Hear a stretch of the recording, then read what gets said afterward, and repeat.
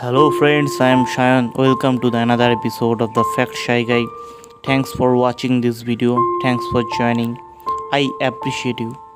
Today's video is sponsored by scientificsoul.com. Please visit this site. The link is given in the description box. Thanks for sponsoring this video. Let's start. Today's topic is Topic 1. The Sun. What is the Sun? A sphere composed primarily of the two gases hydrogen and helium. The Sun contains 99.86% of the mass in the solar system. The mass of the Sun is approximately 330,000 times greater than that of Earth. It is almost 3/4 hydrogen, whilst most of the remaining mass is helium. Age of the Sun.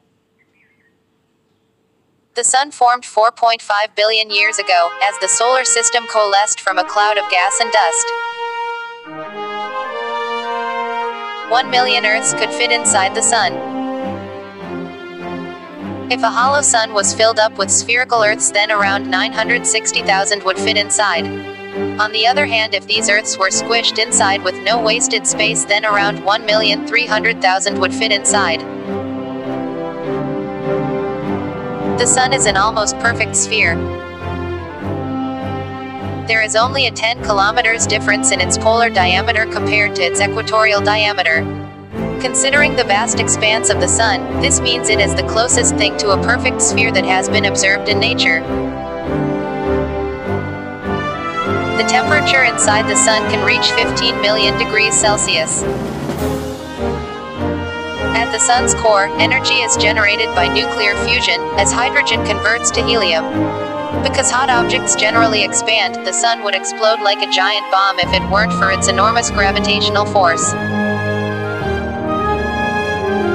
Eventually, the Sun will consume the Earth. When all the hydrogen has been burned, the Sun will continue for about 130 million more years burning helium, during which time it will expand to the point that it will engulf Mercury and Venus and the Earth. At this stage, it will have become a red giant. The Sun will one day be about the size of Earth. After its red giant phase, the Sun will collapse, retaining its enormous mass but containing the approximate volume of our planet. When this happens, it will be called a white dwarf. Light from the Sun takes 8 minutes to reach Earth. With a mean average distance of 150 million kilometers from Earth and with light traveling at 300,000 kilometers per second, dividing one by the other gives us an approximate time of 500 seconds, or 8 minutes and 20 seconds. The Sun travels at 220 kilometers per second.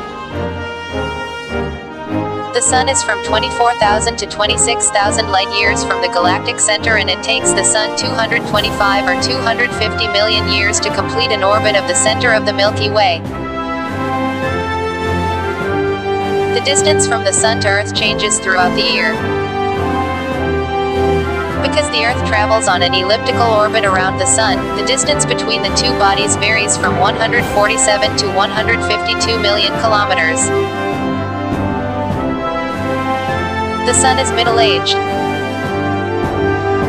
At around 4.5 billion years old, the Sun has already burned off about half of its store of hydrogen. It has enough left to continue to burn hydrogen for approximately another 5 billion years. The Sun is currently a type of star known as a yellow dwarf. The Sun has a very strong magnetic field. Solar flares occur when magnetic energy is released by the Sun during magnetic storms, which we see as sunspots. In sunspots, the magnetic lines are twisted and they spin, much like a tornado would on Earth. The Sun generates solar wind. This is a stream of charged particles, which travels through the solar system at approximately 450 kilometers per second. Solar wind occurs where the magnetic field of the Sun extends into space instead of following its surface. Thanks for watching this video. Please share this video with your friends, and please subscribe our channel. Jai Hind.